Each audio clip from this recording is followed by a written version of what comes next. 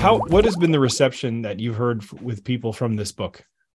It was kind of funny because I had a guy who was a bigwig with a huge company. And he said, firing people at our company is like flicking flies off of an airplane. He says, we've fired thousands of people a year. And he said, give me the metrics. What's going on with this? And he asked me about 26 questions because his first reaction was, I did not like the book because he thought it was, results is the only thing that matters kind of guy.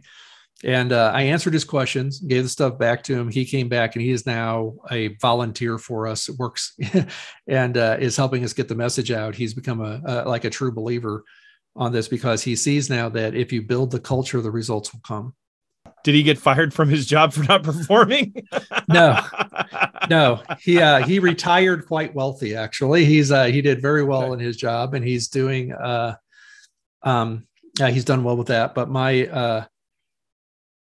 But what he began to notice in all of this was it was helping his marriage. It was helping him with his parenting. It was helping him with these other things. And he was seeing the connection that this is not either or, that you either are nice to people or you get results.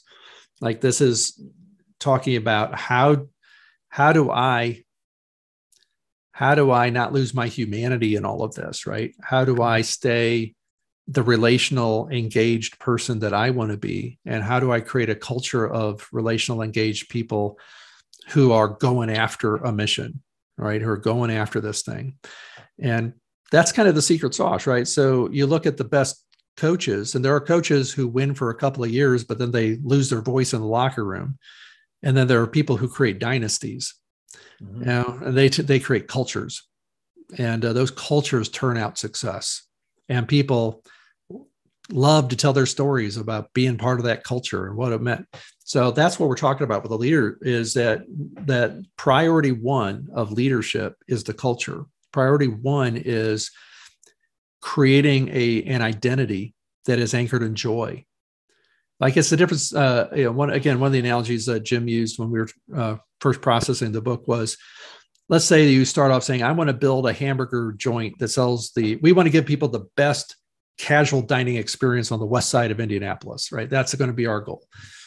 Well, and then you don't make quite enough money the first month. So you cut corners and you go from, cloth napkins to paper napkins. Then you cut some more corners. And before you know it, you're no longer anywhere near this identity of creating the best dining experience on the west side of Indy. So you got to find a way of creating an identity that makes you want to go to work every day. This is who we are. This is what we do. This is why we're doing it. This is us, man. And it's like, I can't wait to go do this. I love the people I'm doing it with. I love the people we're going to. And the more hardships that we face and overcome as a team, the more bonded our team will become. So we don't bond by avoiding hard things. We bond by overcoming hard things together.